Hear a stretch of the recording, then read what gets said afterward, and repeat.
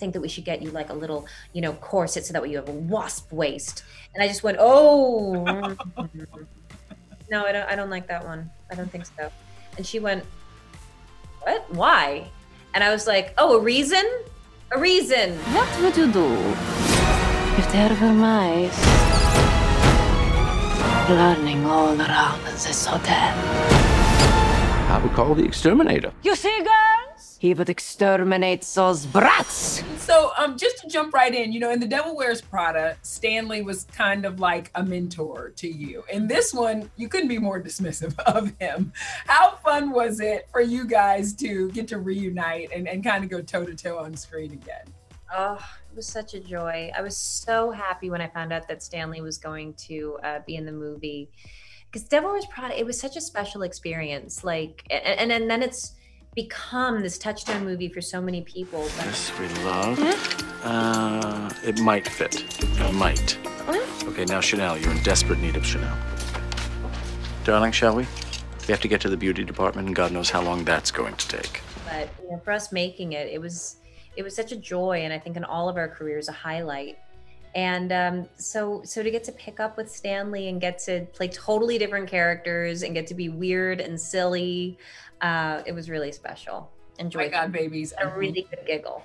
I really enjoyed it. I'm like, I loved the book so much. I didn't know if I would enjoy the movie as much, but I did. I loved it so much. Good. That is, we love hearing that. Thank you. So you were expecting your second son, Jack, when you were on set. Now, did they have to kind of figure out different ways with the Grand High Witch with the wardrobe or anything? Or were you like, no, we just kind of went about the same way? No, no, but with one exception. I didn't really tell anybody that I was pregnant because I was still in my first trimester. So, and then when I went into my second trimester during filming, I only told a couple people, but the costume still fits, so I didn't feel the need to tell anybody. But right off the bat, Joanna Johnson, who is a legend and a genius, our costume designer, she was telling me about what she wanted the character to look like, and everything she was saying was perfect. She was describing the gloves, and the gloves having these little nail inserts, and how she wanted, and the fabric she was going to use, and the silhouettes, and everything was just great. And I think that we should get you like a little, corset so that way you have a wasp waist. And I just went, oh, no, I don't like that one. I don't think so. And she went, what? Why? And I was like, oh, a reason? A reason. And I couldn't say because I'm 5 weeks pregnant. Right. And I'm like, tap dancing. I cannot think of a thing to say. And I go, I just know myself as a performer. And I'm just gonna feel really constrained. And I'm gonna be funnier if I don't have something. I love you so much. BS. It's such BS, but somehow I sold it, and Joanna didn't ask questions, and she worked with me. And then by the end of the movie, I was 16 weeks pregnant, and she got it. By the way, with 2 babies now, have you actually enjoyed this slowdown period a bit? Giving you time to like chill out, or because you're always on the go. So I wonder if it's been like constraining or good. I feel very obnoxious talking about my silver linings because, we've all had very different COVID experiences, and I think mine was probably amongst the least painful. But I did enjoy being with my family, and it was that for me. And and there were a lot of silver linings for me in it. Okay, can we talk about that transformation BTS video that had me like, I think I watched it at that time lapse, I don't know how many times. I was obsessed with that. How long did that actually take? It wasn't that bad. It was about 45 minutes, maybe a little bit less, and it would have been shorter except I got stuck. What do you mean you got stuck? Like they couldn't get it off you? They couldn't get me out of it. So I knew, they kind of went to pull it off and nothing happened. And I knew, and then everybody got very silent, and I thought, something's gone very wrong here. But eventually we kind of went through it little by little, and we pulled it off. And I had all my eyelashes at the end, which was the one thing I had been worried about. So it was all good. Another time when I'd had a face cast done, they missed a spot on my nose. They're supposed to put the solution on to help it slide off, and they missed a spot on my nose. And when they pulled it off, it like really did some damage, and I wound up getting 2 black eyes. Oh So this one was like a walk in the park. This one wasn't that bad. Well, you're good, because I would have had anxiety for days being in that thing.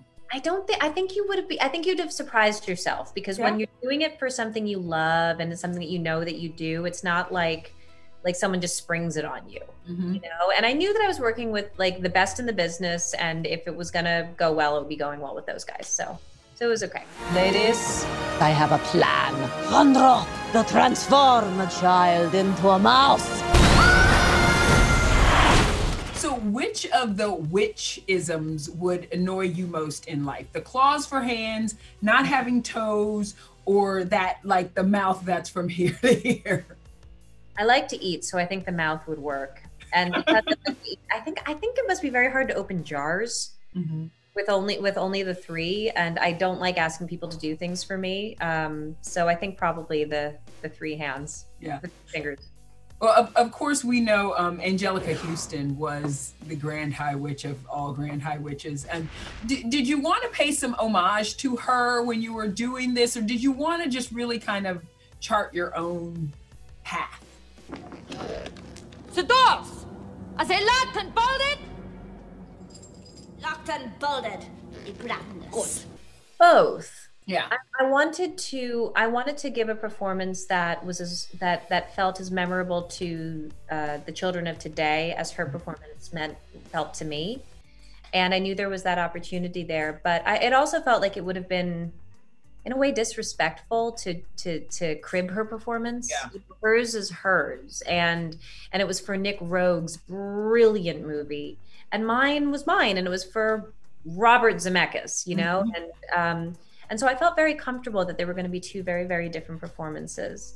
And I always, you know, and then and any moments that I felt like a little nervous about, are people going to let there be 2 Grand High Witches in film history? I just went, you know what? People in the last 30 years, there have been 4 Jokers. There you go. There have been 6 Batmen. There have been, I don't know how many James Bonds. Like, people can do this. We're just not used to doing it with actresses. But great, then it's time to learn.